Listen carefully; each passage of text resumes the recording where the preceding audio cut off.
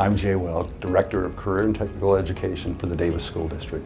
The role of career and technical education is to provide opportunities for students to advance their education, whether that is a certificate, an associate degree, bachelor's degree, or a graduate degree.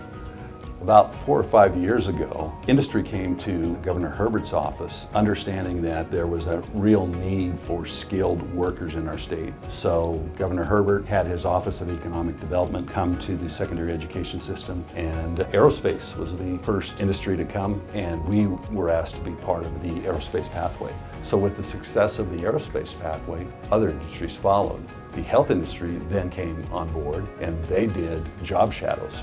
The next pathway to follow was the information technology pathway. It deals with computer science, digital media, gaming, cybersecurity.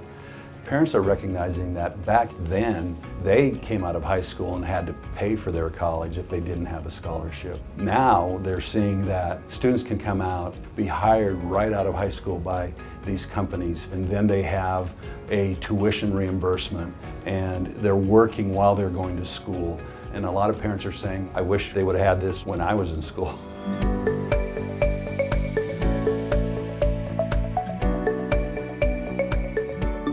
I'm enrolled in the Utah Aerospace Pathway, and I am excited to learn more about composites and engineering, which I am both enrolled in.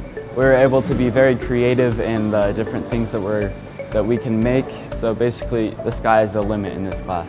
The most rewarding part for me in being involved in this program is to see the students light up when they really get great at building things. Their creativity is strengthened. Companies like Keomac, Hexcel, Northrop Grumman, Boeing, and Janicki are the biggest contributors right now to the pathway. When I started high school, I did not want to go into aerospace at all. And my senior year of high school, my instructor at the time, Mr. Tim Feltner, actually convinced me to take his aerospace class. Because I did that, I heard about the Utah Aerospace Pathway program, and I decided that I wanted to try it. So my high school actually went on a tour. We came here and I got to see all the different parts working together to get these parts out there. So the UAP program really helped me go from just wanting a job in life to wanting an actual career with this, and I am so happy that I did that.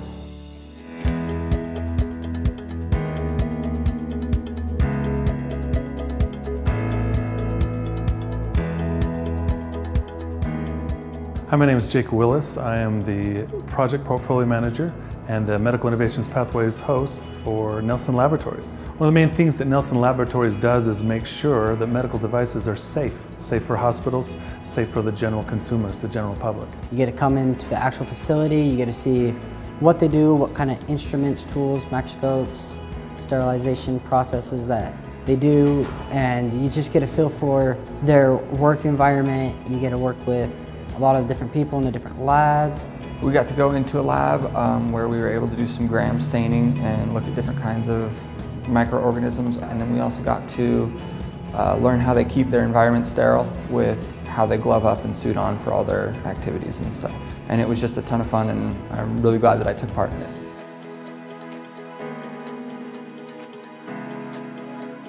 Today at my job shadow, we are doing some tests on blood, semen, and saliva, and we used phenolphthalein on our blood test to presume if it was positive or negative.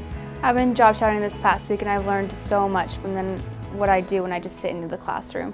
I have been able to get hands-on experience, I've been able to have my questions answered right away, and I've been able to see how careful we have to be, and it's just helped a lot because it's more personal and I'm able to gain a better knowledge.